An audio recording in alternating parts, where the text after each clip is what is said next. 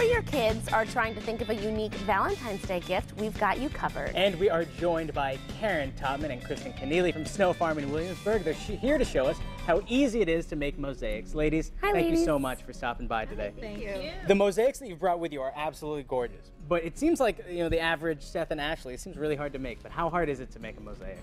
It's actually really easy, and you can use materials that you probably either already have laying around your house, or you can get them easily at the craft store or at a tile store. A few simple tools that you can use to break tiles are very easy to use. Well, I'll show you how to do that. And basically it just takes some patience and creativity, but you can change your mind as many times as you want. You don't have to be very good at drawing. Good. You can draw that is very good. That looks as simple as just a very simple line drawing like this. So this is the first step. You want to sketch something. Yep. You And do it can very be simple drawing, not a lot of details. Okay. So right now, what we're going to do today, or we're going to attempt to do, are some leaves. And you can get the material, as you were saying earlier, from anywhere. Let's talk about some of the stuff. I see what might be a bowl and a plate. Yep. So broken china. Nobody likes to break things that are family heirlooms, but you can turn them into something that is, a beautiful It's a way to work of keep a art. broken family heirloom forever. Exactly. I'm just in awe over here of this mosaic. I think this is so pretty. Isn't it? Yeah, if I could do that, I'd be pretty proud of myself. Just get some practice. Yeah, we'll see.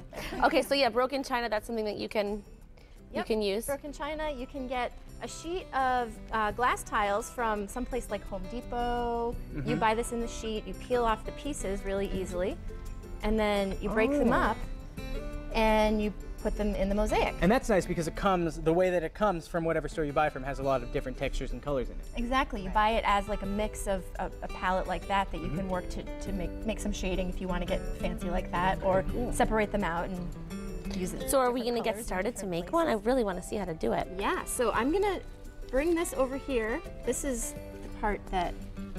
So that's what you've done, is you've taken your thing. How did you get to that point? So I did the drawing, as you can see, and I took a piece of sticky contact paper.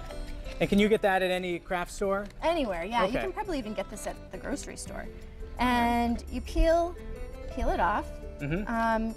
And we're not going to do that quite yet, but you lay it down sticky side up.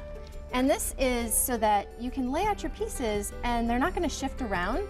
But say I decided I didn't want this piece here, I could just take it away. Oh, so it's not that sticky. Right. It's a good way to hold it very temporarily. Now, do you want to teach us how we can make the pieces this small? Yeah. Okay, Ashley, there's only one pair of glasses, but I'm giving them to you. Okay, so does that mean you're going to step away? So, I'm just going to cower back here the whole time. Come over where Okay, we'll do a switcheroo. All right, protective seat, I'm just gonna do eyewear. this There the we whole go. time. Don't Okay. be fooled, it's really not going to shatter. Oh, Gotta I was cover like, it. where are your glasses? Yeah. I'm the only safe one here. That's not right. So you're going to hold those. Okay. I'm left-handed, so you're right-handed. I'm right-handed. Okay. Yes, so we're a good So team. We're going to use a piece of this. This is called vitreous glass. Should I grab a This is piece the of one- that? Sure. Okay. And these are wheeled nippers. So you're going to put the tile in and just sort of snip it in half.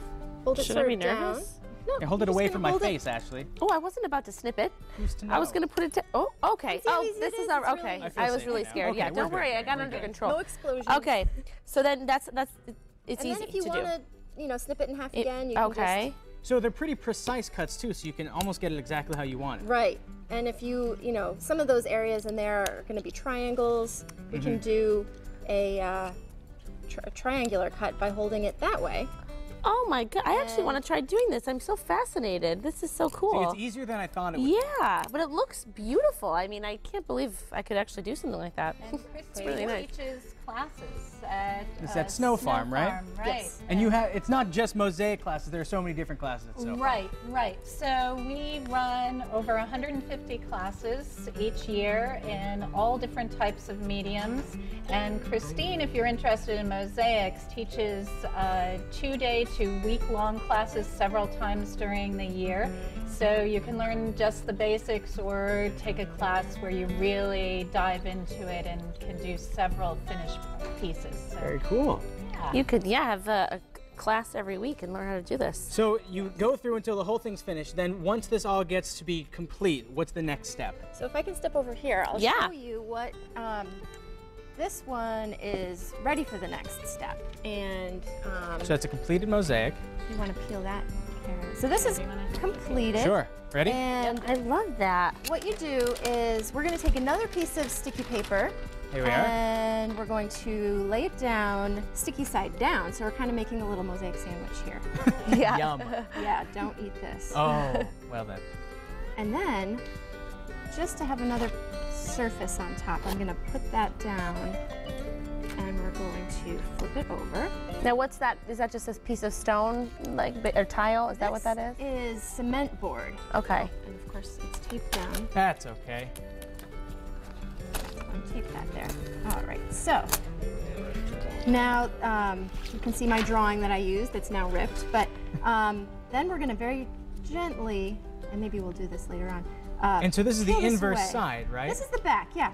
And just to answer your question, Ashley, this is cement board that you buy in huge sheets. It's 3 feet by 5 feet, and you just cut it with an X-Acto knife and break it. Oh, So pretty score and easy to snap work the with, right yeah. size. And then, now we're looking at this backwards. So what we would do is... You have to get it back now. to the other side, right? Right, so we'll peel off this piece, which takes a little bit of, doing. Takes so some, we'll yeah, you got to be finagling. careful. be careful. Yeah. Okay. Then we would mix up something called thin set mortar, which is not what this is. Oh. This is the next, this is further along down the process. But we would mix up thin set mortar, which is similar to this. It's a powder, you mix it with water. Kind of like a clay? Clay-esque? It's more like cement, actually. Okay. But it's very sticky. You put it down on here, you give it some grooves. So you take this tool, this notched trowel, and you hold it at a 45-degree angle, drag it across, kind of like if you were laying tiles in your bathroom. Right, yeah. And then you take this piece And put it on there, and just adhere it right in. and then you're pretty good. So once that, your goal is for it to look a little bit like the mortar smushes up about halfway between the tiles.